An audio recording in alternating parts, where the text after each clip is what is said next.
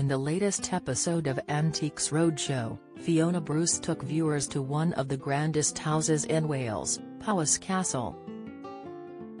Treasures included memorabilia from the 1966 World Cup, a statue of a lifeboatman and a medal awarded for the rescue of a man who fell into a crevasse. However, it was a watch that caught the attention of expert Richard Price.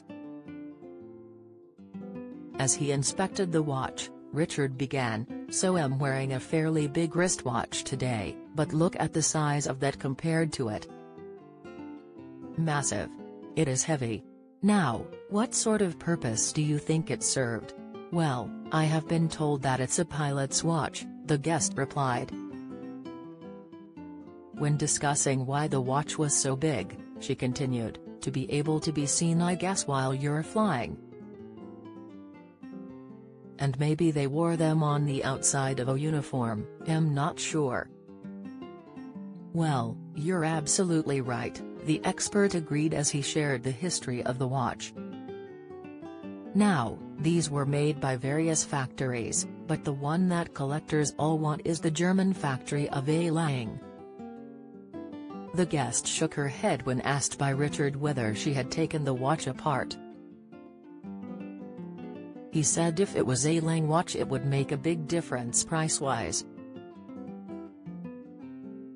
"Let's have a look. It has its store's number there, and inside, it should then have the details on the movement," the expert said.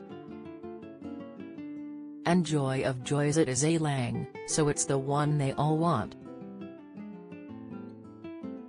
Richard said the reason the watch is so rare today is that the aback factory got bombed in May 1945. Don't miss.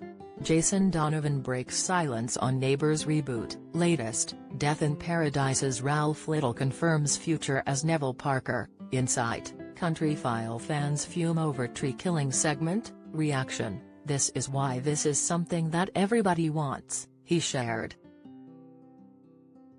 "The collectors want the aback watch because they are the rarest and the most lovely." Turning his attention to the value, Richard asked where the guest's father found the watch. She replied, "He got it in Weymouth in a government surplus shop in like the early 70s. He was always poking around old shops, antique shops and government surplus places." When quizzed on how much he paid for it, the guest said, £20 I believe. "Is that a good buy? I think I would be delighted to have paid £20 for that then," Richard laughed. On the market at the moment, dealers are asking between £8,000 and £10,000. Antiques Roadshow airs on Sunday at 8 p.m. on BBC One.